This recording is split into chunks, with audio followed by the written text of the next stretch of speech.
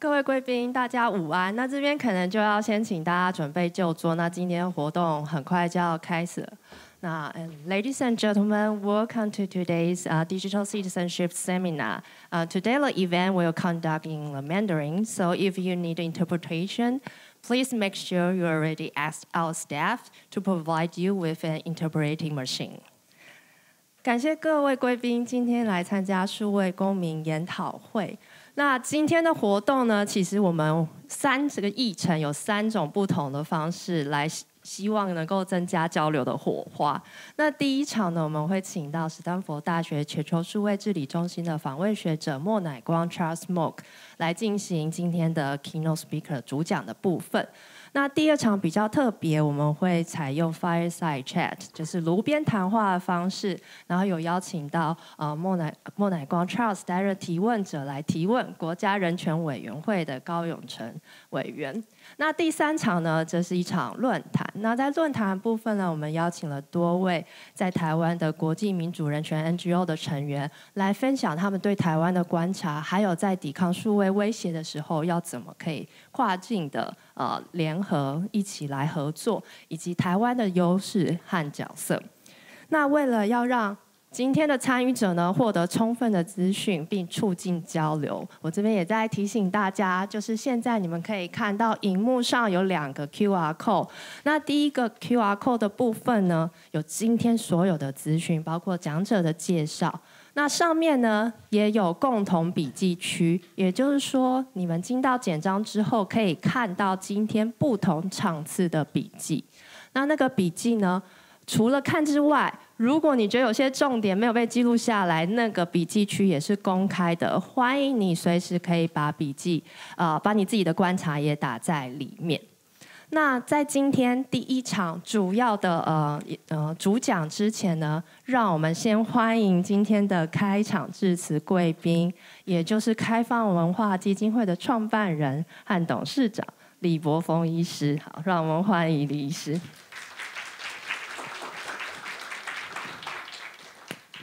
各位在座先进大家好，我是开放文化基金会李柏峰，我是那个阿宅啦，然后不能讲创办人，要讲共同创办人。因为有很多朋友一起来，尤其是开放维马街的朋友。首先感谢各位在这个放弃美好的假日时光能来到我们这里来参加我们这个研讨会。然后也感谢各位，除了在关心那个人工智慧会不会演化成天网然后来摧毁人类的这种议题之外还能够来关心我们真的目前的就在眼前的数位威权的问题这样子。2022年的时候，自由之家的网络自由度报告就已经指出我们全球的网络自由越来受到限制，尤其在这些国家的数位威权主义下，亚太地区的人民受到数位科技的限制跟破坏，已经成为一个非常常见的现象。这个现象牵扯到各国的政府、跨国的企业跟其他利益相关者，这种压迫不是单一国家就能够解决的问题，必须要全球的努力才有办法应对跟对抗。因此很需要各位的在座一起站出来，在台湾国内，我们要敦促台湾政府建立完备的数位治理政策，像我们之前很关心的 EID， 这些的政策，然后强健台湾的数位韧性。在亚太地区的话，我们希望各位能够帮忙台湾跟世界各国的同伴合作，一起面对数位威权主义的扩张以及威胁。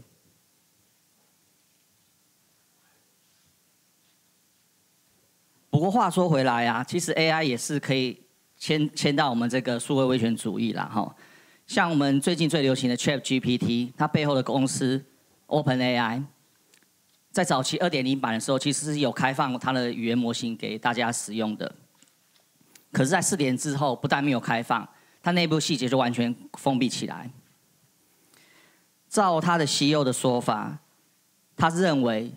这个新的 AI 已经太强了，他很怕有其他国家或者其他人民去做不好的事情。那他的技术长甚至直接就说，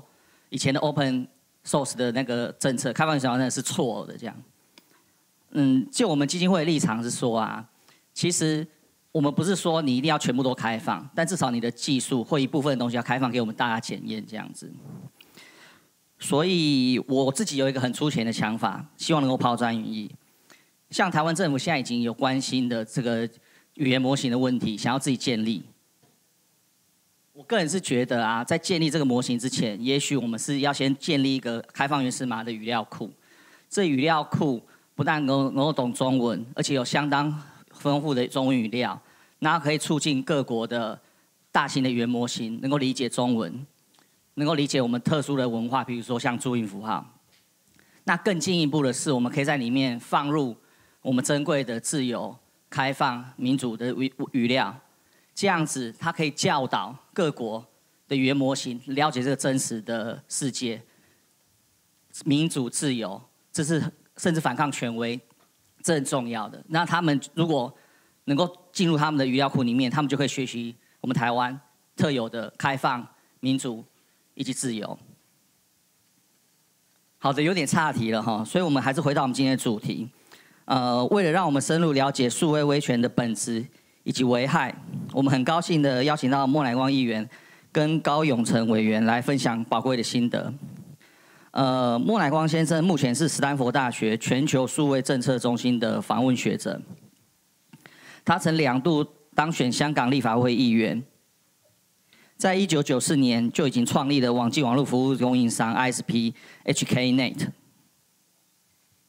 并且曾经担任香港网际网络协会的创会副主席、香港资讯科技商会会长、香港网际网络服务供应商协会主席等业界的公职。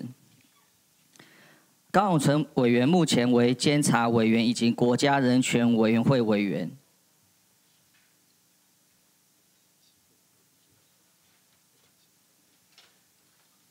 高永成委员对人权理论以及国际人权法有长期的研究，也亲身投入人权的民主与推广工作。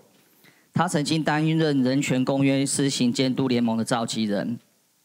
台湾民主基金会董事、民间司法改革会基金会执行长。高委员也有非常丰富的法律实务经验，曾担任元真联合法律事务所合伙律师、中华民国律师公会全国联合会副秘书长。非常感谢2位专家来参与本次的研讨会，分享宝贵的心得。那最后，我们还有几位国际组织的代表，包括自由之家、美国国际民主协会、诺曼自由基金会，一起来讨论亚太地区要如何合作，抵御数位威权主义的扩张。希望透过今天的活动，我们能够增进对数位威权的认识以及警觉，并且找出更好的方法来保障我们的数位人权。那谢谢各位。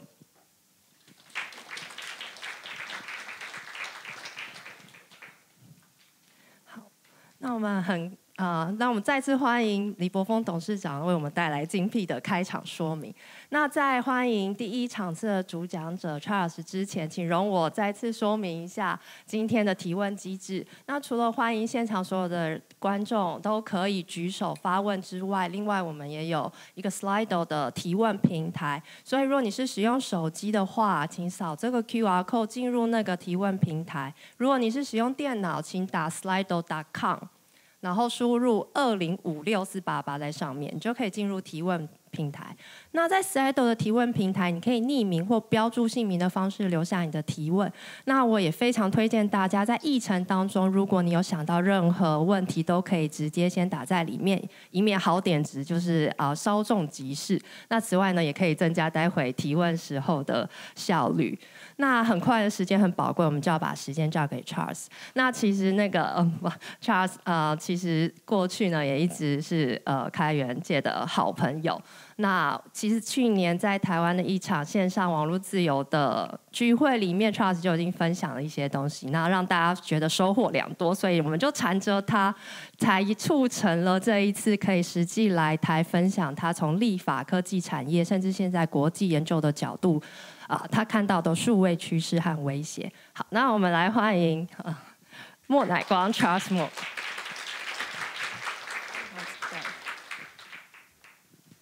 好，谢谢大家。我坐在下面的时候，我在想，我好像有3件很久没有做的事情，今天都要做了。第一就是好久没有来台湾，因为真的3年多了。就我上一次来的时候是2020年的1月。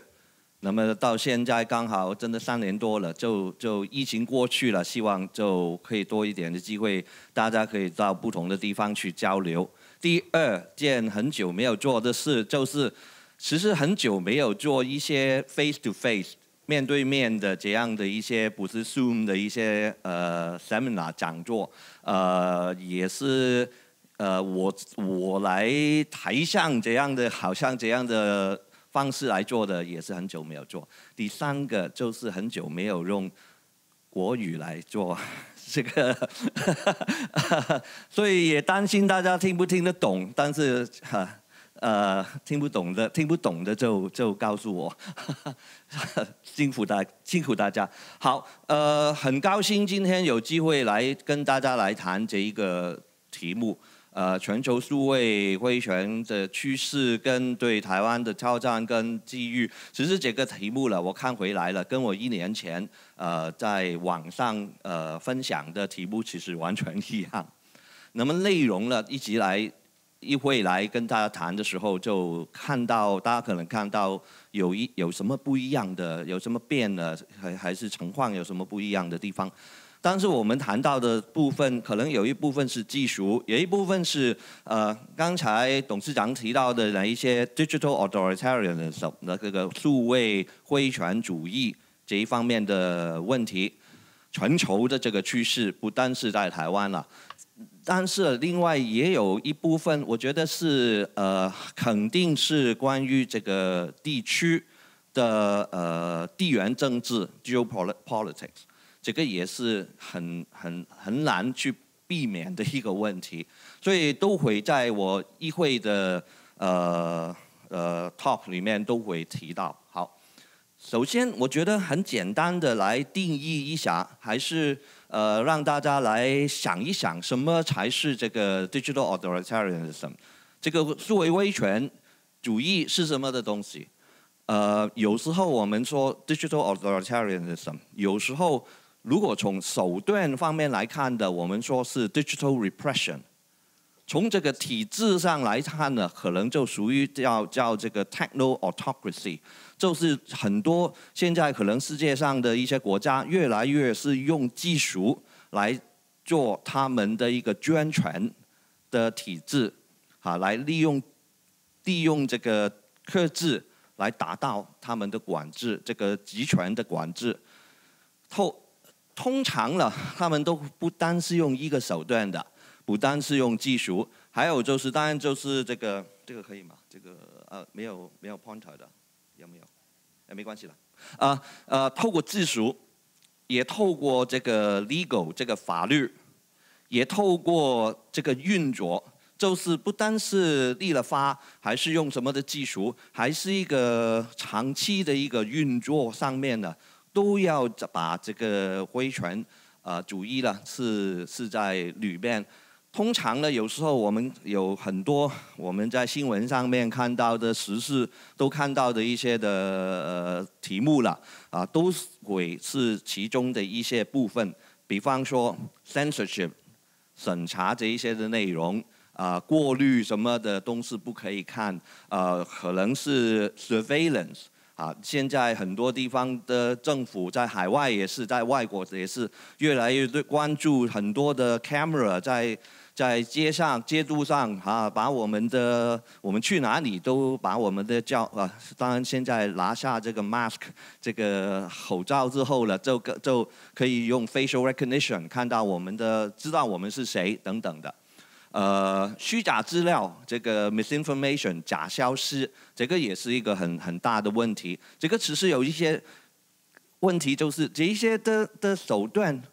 不一定全都是坏的有时候可能真的有这个需要处理的，好像这一些的 misinformation 这一些问题就算是 surveillance 这些 camera， 很多国家推出来的时候，非常受欢迎的，因为人家觉得这个我们面对很大的恐怖主义的威胁，所以呢这个让我们觉得安全一些。但是结果又怎么样了？可能就是会不会变成这一些政府的一个手段的一部分。到今年呢，我们在很多的国家看到有一个趋势，就是越来越多的所谓的 Internet shutdown。整个网络来封闭，有时候是整个网络封闭，有时候是封闭一部分这个地区，有时候是封闭了一些的 App 还是服务，不让人民在一段时间里面来使用。另外就是比方有听过的一些有一点好笑的例子，就是在一些国家里面是在公开考试大考的时候就把网络封闭，因为有学生是利用这个网络来作弊，我们广东话说出猫，所以呢这个不好，这个行为不好，我们就把整个网络都封掉，这个肯定是一个过大的反应嘛。但是呢，其实还有就是大家知不知道哪一个国家现在是 Internet shutdown 是全世界这个数据上来讲是最多的？是哪一个？你们这里有一些专家，所以一定知道的。你是印度，对，是印度。有时候可能是在选举的时候，有时候因为可能他们有一些地区是有一些的示威，一些公众活动的时候，他们就封闭这个网络。但是这一些问题了，只是不单是在一些我们想象是所谓的极权主义的国家里面出现，只是还有很多的情况了，是在我们所谓的民主的国家也有同样的问题。比方说，现在在网上一个比较讨论的多的一个批评了的这个例子啊，就是这个英国他们提出的这个 Online Safety Act。这个网上安全的条例，这个条例是希望怎么样？因为他们说这个网上的保护儿童非常的重要，非常的危险，很多的问题出现，尤其是一些的儿童的色情的内容，是要管制，要怎么办好？所以要怎么办？他们就建议所有的这一些平台将来会不会都需要，就是如果是警察还是政府的部门觉得有需要是要拿这一些的资料的时候，这一些公司都要提供。那么有些公司就提出了，我是 WhatsApp， 我是 Signal 等等，有一些的我们的通信平台，他们就说，我们是 end-to-end encryption， 我们是有加密的嘛，这个用户的通信的内容其实我是没有的嘛，我怎么可以交给你了？交给警察了？要交给警察的意思就是我要把这个 encryption 这个不加密，这个反而是不安全嘛。所以呢，现在呢，这个也是西方国家一个很大的一个的争议，也不单是英国，在欧盟甚至是美国都要类似的法律。当然，我觉得在美国通过的机会就比较小，因为他们通常的什么都通过不了。但是在英国现在是一个很大的一个争议的题目。还有就是很多国家现在都用这个misinformation 假消息。甚至是非法的内容来作为一个理由了，就希望多向一些的平台公司政府有大一点的权利去删除一些的内容。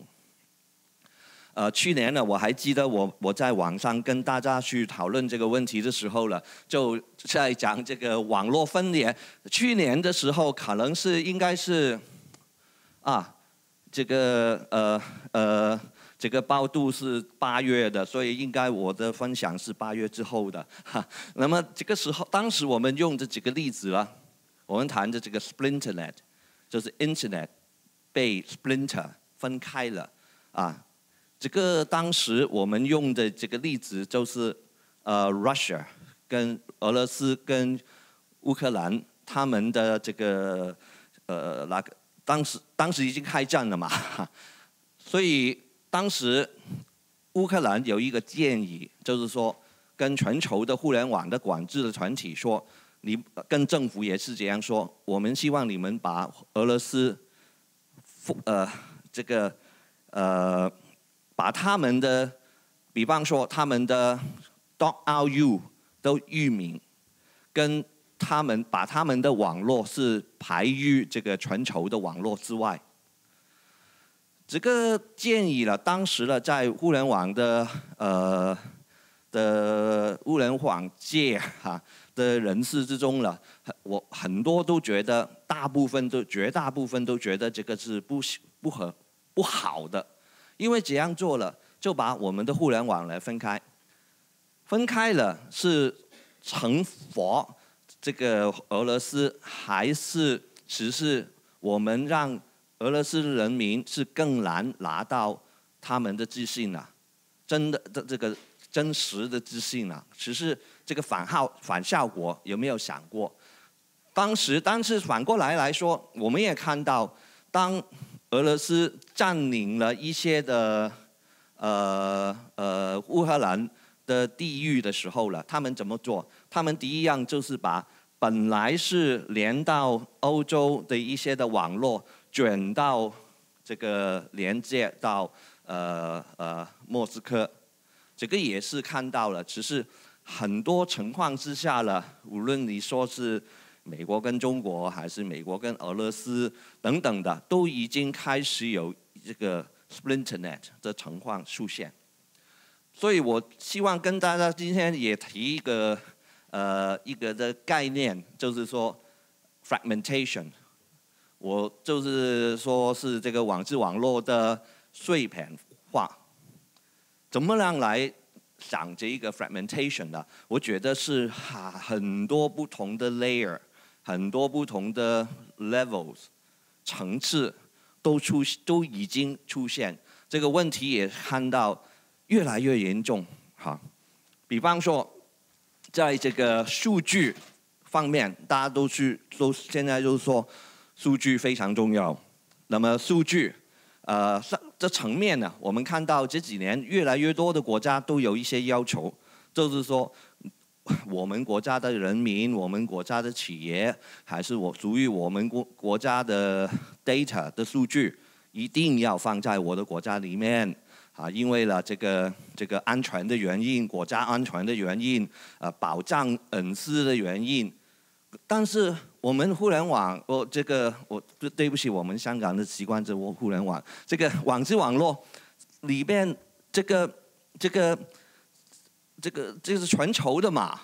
你要这样分开的，是不是我们就把网络就开始要这样分开？现在越来越多的国家都有这方面的要求，只是直接间接就把这个网络来分开。第二就是我往后会再多讲一些，就是有关这个 infrastructure 这个基建方面的 fragmentation。在这一方面呢，我真的觉得从海底电缆，我一会比较集中讲这一方面的问题，一直到太空。都已经出现这个问题。你想在太空里面，大家从以前的 GPS 的技术无论是中国的卫星，还是美国跟其他国家的卫星，其实已经是大家完全是分开的。那么未来现在说中国也要发展他们自己的类似这个 SpaceX 这个 Starlink 的系统这个 low orbit的 low Earth orbit LEO 小了一个 E 这个系统，所以呢，在这一方面呢，其实这个 infrastructure 也发现这个情况。semiconductor 方面大家都听了很多了，尤其在台湾，所以不谈了。但这一方面的供应链也在碎片化，这个对网络当然也是非常重要。你的每一个的手机每一个的系统电脑都是要 semiconductor 这个技术。用户的体验另外一个有些学者他们用的说法就是用用户体验来代表一些的服务跟 apps。比方说，现在美国在谈的很热的就是要不要把 TikTok 是禁止他们在美国使用，已经在这个政府的人员的手机啊，他们的电脑上面已经说是不行了嘛，不可以用了嘛。很多的无论从联邦到很多的地区国家state 这个州份的层面都已经这样做了嘛。那么还有当然呢，这个也不是美国发明的嘛，美国现在跟中国做的有一个抓到上是一样的，就是其实中国的防火长城一早就已经有这一方面的很大的限制啊。刚才提到 AI 也是啊，比方说在台湾的朋友，你们可以去用这个 ChatGPT 可以试用嘛。如果你是在香港，如果你是在中国，就不可以的，哈，因为他们这个美国公司有一些国家是不容许他们的人去用。所以呢，有很多香港的朋友又 VPN， 又要找方法找一个的美国的电话号码来 register 才可以试用等等的。那么当然，中国现在他们的 version， 我相信在海外很多地方可能也不可以用啊，因为他们可能也不想这个海外的人去教坏他们的 AI 吧，哈，问一些不应该问的问题，对不对？所以从 AI 这一方面，其实也有一个的 fragmentation 的出现，因为 AI 它这个系统懂得什么，跟你教它什么，你跟它所谓的 training 的 material， 你给它什么的 material 来做 training 是很大关系的嘛。那么所以呢，这一方面其实很明显也有一个 fragmentation 的出现啊，这一个 technology standard 这个技术的标准这一方面，可能就一般的用户可能就比较少留意，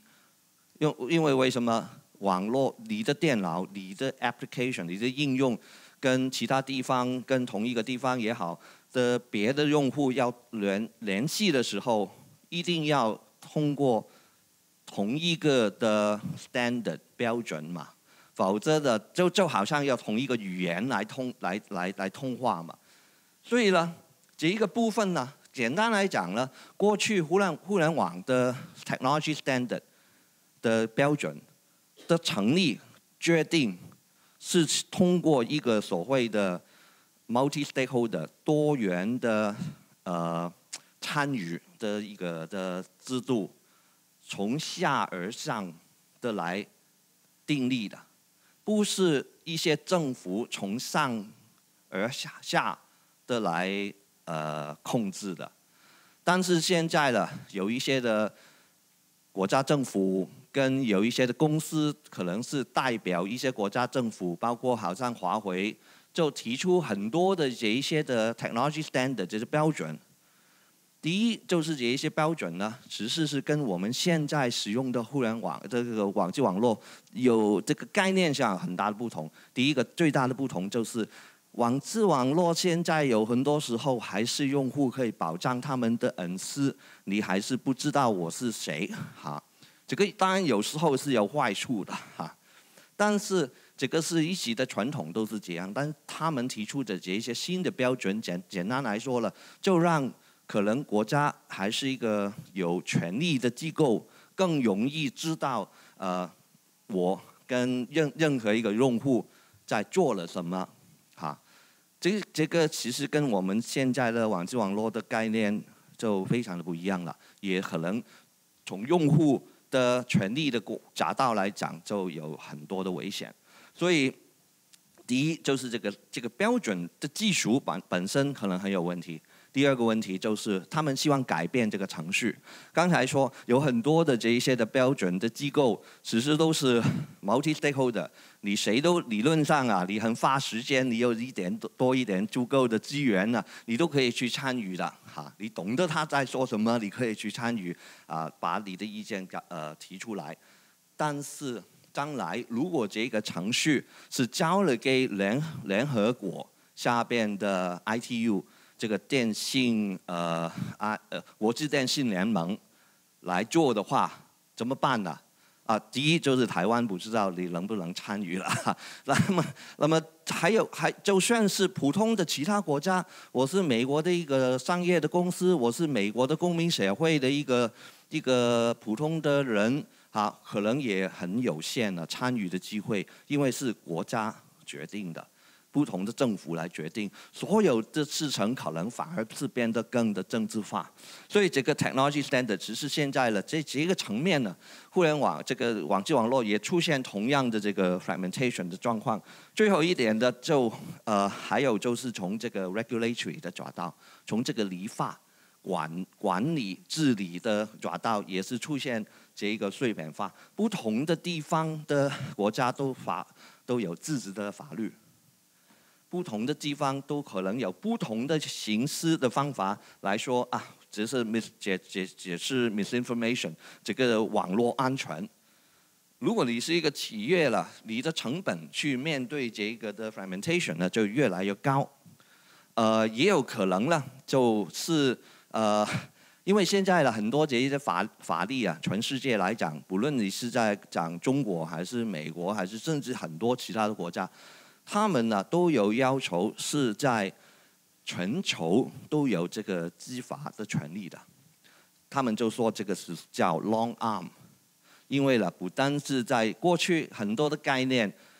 尤其是西方的 common law 这个普通法的概念里面，通常都是我的法律就管在我的境内的发生的问题嘛。现在不同了，网络他看到你网络是这样，是全世界的都可以都影响得到，还是这个可以达到全世界？所以我要管的时候也要管到全世界，那么就麻烦了。没有一家公司，没有一个人是可以同时在就算我是一个美国公司，我在中国要守法，我在新加坡要守法。但是我守法的时候，会不会要犯了我自己的国家还是别的国家的法律？这个很麻烦了。但是事实上，每个国家都为自己利益，他觉得是自己的国家安全来订立这一些的法律。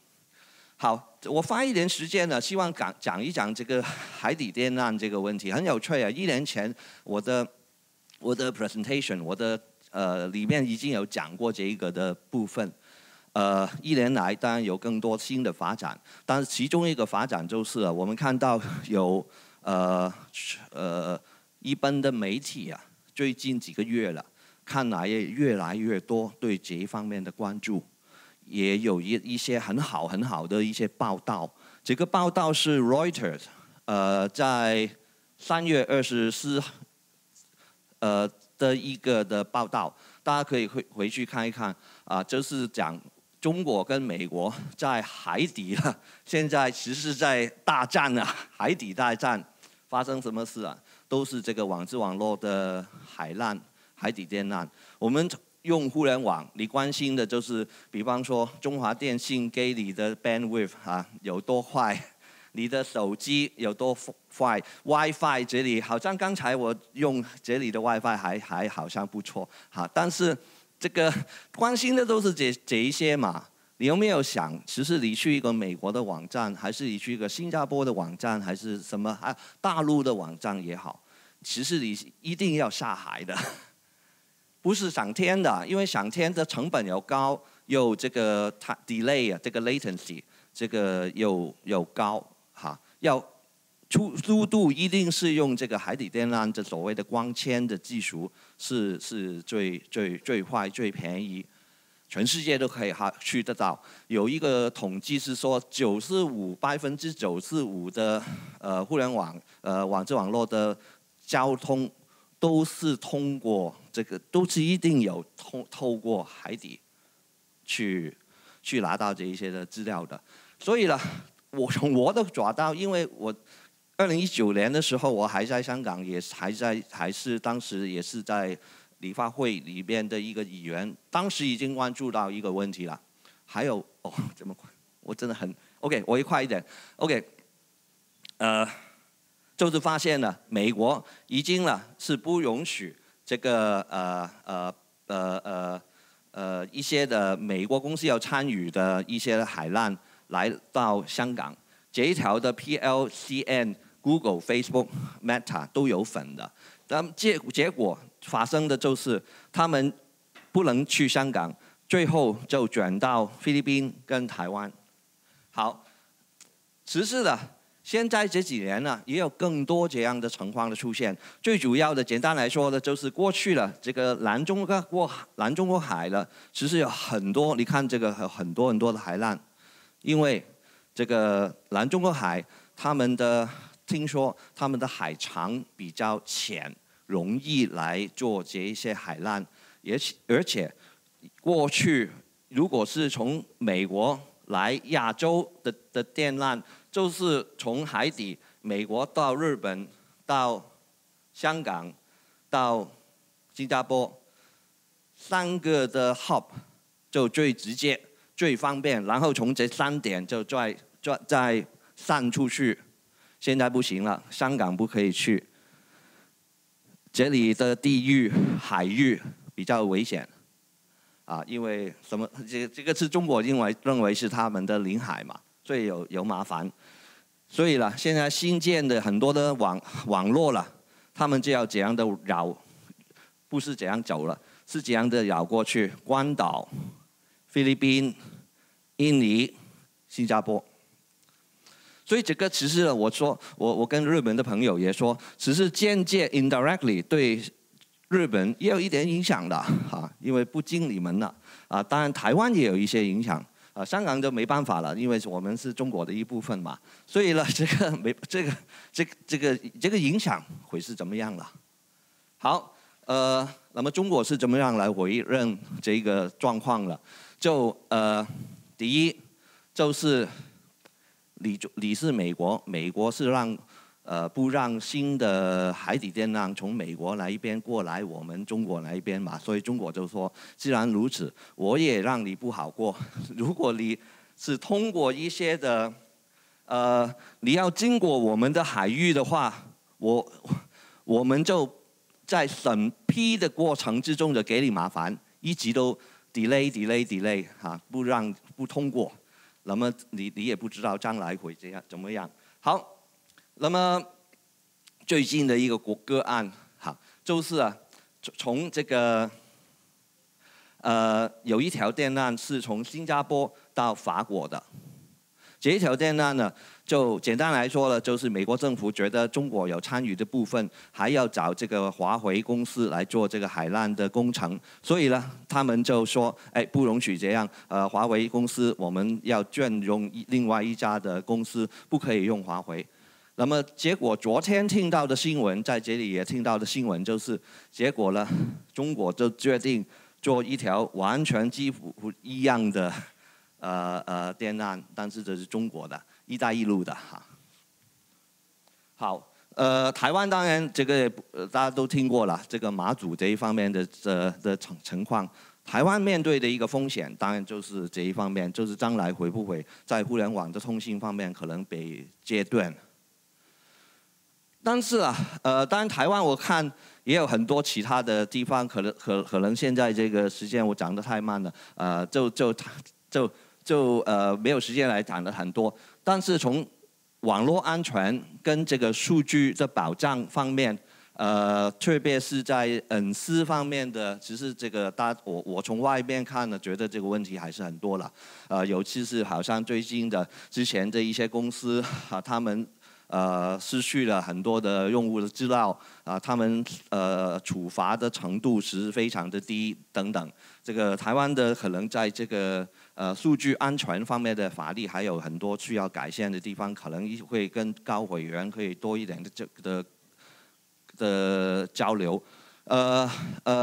对，所以呢，几个方面的可能有不足够，处罚的可能程度太低。而且呢，很重要的就是事故出现的时候，是不是要通告？有没有这个法律的要求？还有就是政府部门是不是还要遵守同样的要求，法律的要求？最后就是我觉得可能也是最重要的，就是谁来管？是不是有一个独立的机构来处理这一方面数据跟隐私的问题？还有就是现在台湾我们也留意得到，成立了这个 MODA 这个数位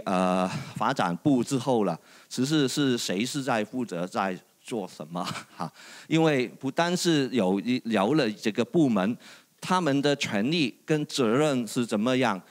我觉得有一点是我看从香港跟新加坡的经验看到这一些地区、这一些地方的经验来看呢，就是还要看就是谁去管理这个 IT development， 是谁去管理这个 budget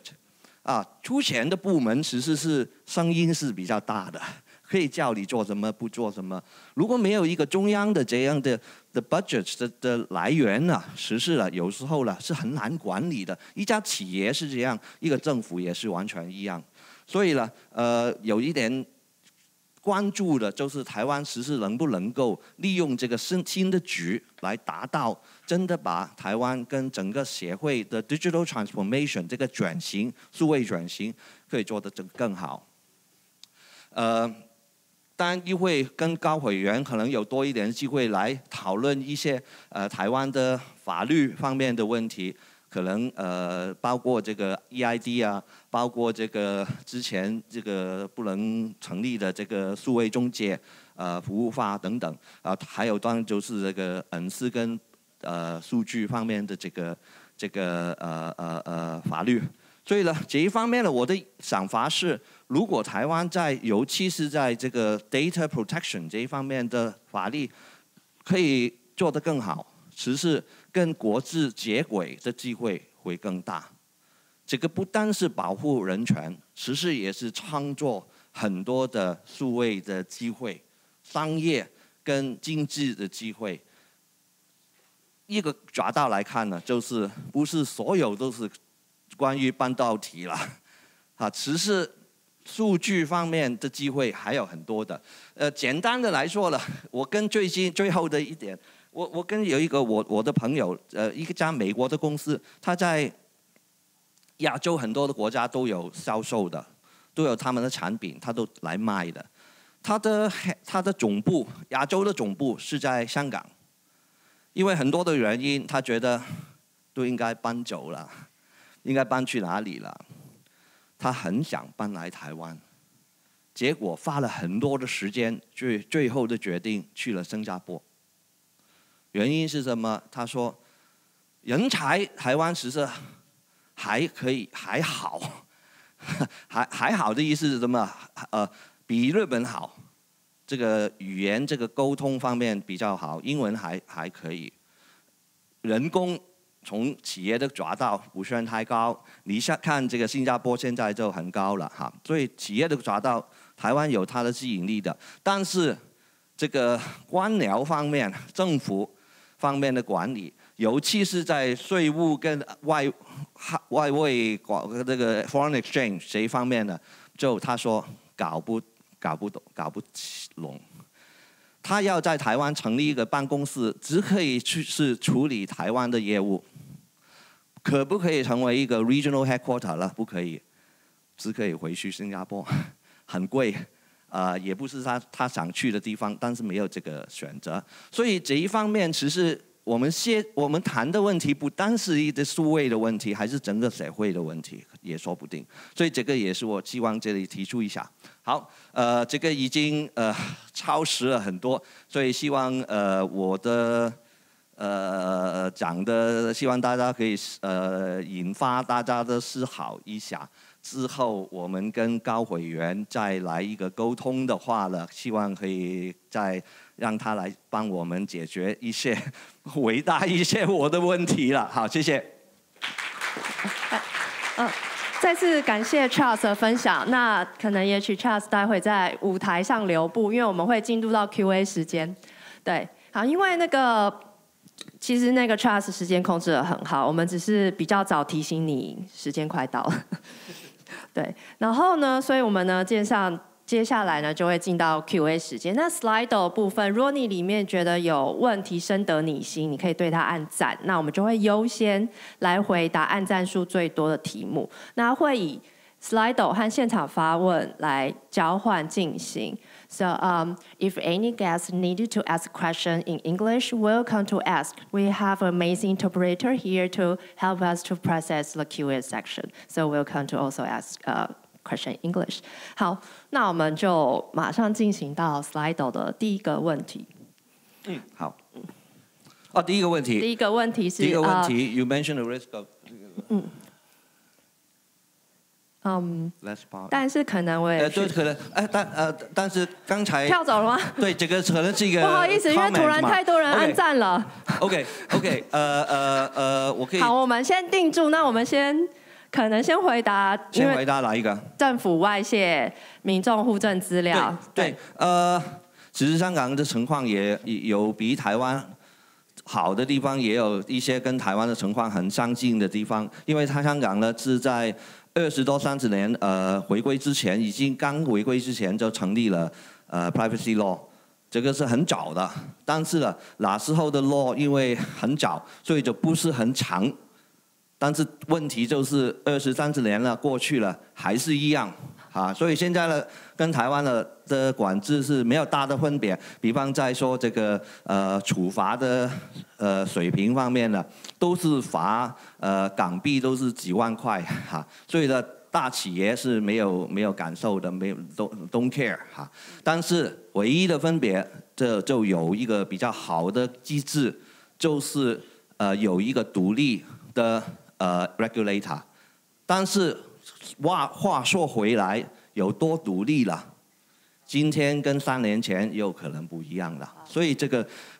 就是这一些问题。但是我觉得台湾有一个独立的 regulator 是很重要的。好，那我们就回答刚刚有看到第一个问题。其实虽然它不见了，但是刚才英文的那个问题，先让我用中文跟大家讲一次。就是刚才有提到，因为那个 Trustees 有提到很多各种碎片化的状况，可是也有人问到说，这会不会从另外角度看是一个好事？因为我们都会希望控管搞不好是就是 decentralized 去中心化的。所以那这个碎片化到底有没有别的角度来看呢？从我的角度，我觉得碎片化跟 decentralization 可能不是完全一样的一个概念。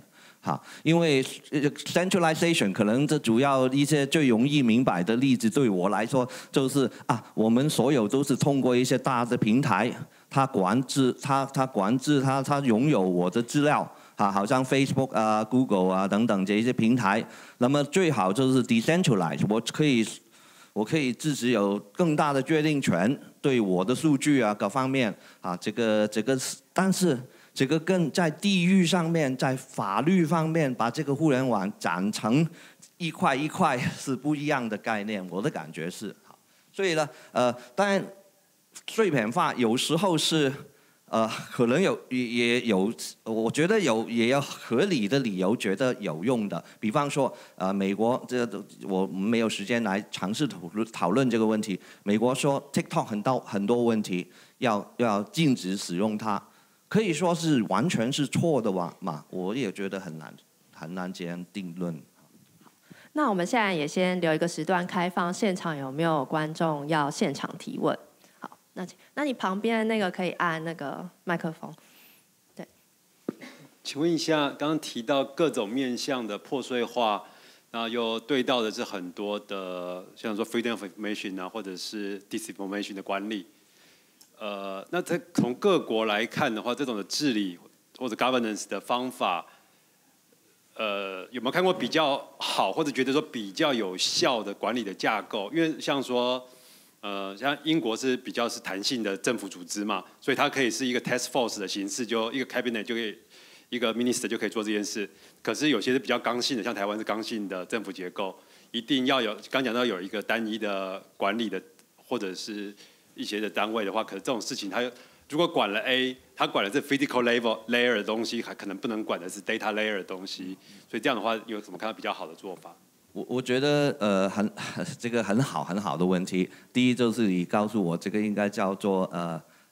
破碎碎片是比较广东话的但是OK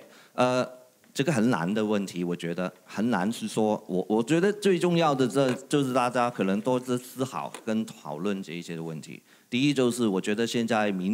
人民的参与是不足够，有时候政客就算是一些的西方的国家，政客很容易出来就说我会保护儿童，这个保护市民的安全，这个很容易就他们也不会想也不会很紧张一些的对资讯自由这方面的副作用。那么但是呢，当然我觉得如果是多一些的所谓的 oversight， 就算是法庭可能要通过这个法庭方面的决定才可以，比方说封一些的内容，移除一些的内容，这个程序是很重要。但是难处是很难说，我在有一个国家，比方说是在英国跟德国是做得来是好的，然后就说在新加坡也用同样的方法，你得到的结果是不一样的，也说不定。所以这个很难说，所以难处就是有时候我们对一些民主国家的要求，可行的做法，在一些半民主的国家，再到一些的不民主的国家，就可能出来的结果是完全不一样的。所以我觉得，如果集中是台湾来说是一个民主国家的，我觉得还是可以集中看一些比较是透过程序可以保障各方面的公平的自由跟公平的一个机制是比较重要。但是难处就是到时候了，如果美国这样做，台湾这样做，德国这样做，那么哪个别的国家就说，他们都这样，我做的完全一样，你为什么说我不对，你就对？这个没办法，这个可能也是国际政治上面一个难处的部分。但是自己的国家来说，我觉得还是要多一点的讨论、参与，跟还有就是很重要，有时候会不会就是讨论很多的时候，就大家不同意，结果就什么都不做。好，大家都明白了。我以前香港我们也经过这一段时间，现在的很容易了，什么都很快就通过了。但是不多好啊，对不对啊？但是会不会台湾从另外一个的情况不一样嘛？但是可能结果出来的还是有类似的，就是同意不了就没有什么做得到，这个也是不好的嘛，对不对？对，那我们又再看回 Slido 第一个问题，现在也是说跨国海底电缆现在主要的投资有没有大概知道比例？因为如果是私人投资的话，他们是不是就有权决定谁可以传资料，或可不可以看到资料？对，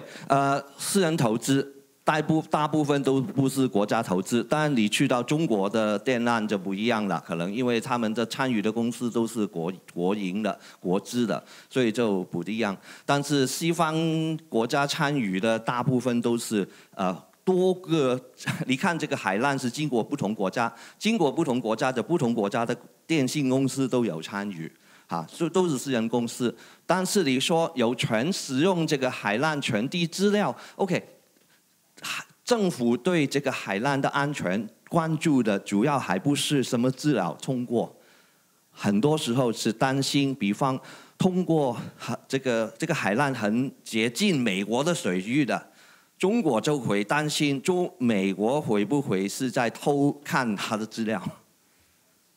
也许也是反过来，所以呢，这个就是反而是这个安全方面的关注，比较是谁有权使用，都是商业的决定。如果是中华电信有份，美国的 Google、AT&T 有份，英国电信什么的公司有份，那么他们就一起来做生意，谁来用我的电缆，我就收多少钱，就是这样而已。但是国家来看就不是这样了，很多时候国家呢就对这一些电缆越来越觉得是一个国家安全，越来越觉得就是担心有这些 commercial agreement 里面虽然包括很多不同的国家，但是这个利益可能跟国家政府想的利益不一样的，他们就插手进去了。好，那因为我们时间快到了，待会可能会再开放，也看有没有现场提问。那在 Slido 上面的问题，我们都会留存，然后提供给 Charles。那如果 Charles 可以文字回复，我们会贴在共笔区，所以大家事后还是可以继续的在共笔区里面看到回答和讨论。那在最后问一下，有没有现场要再提问呢？好，你好，那我想请教一下，像有关这个资讯治理的部分在爱沙尼亚的案例，它全面都是资讯化，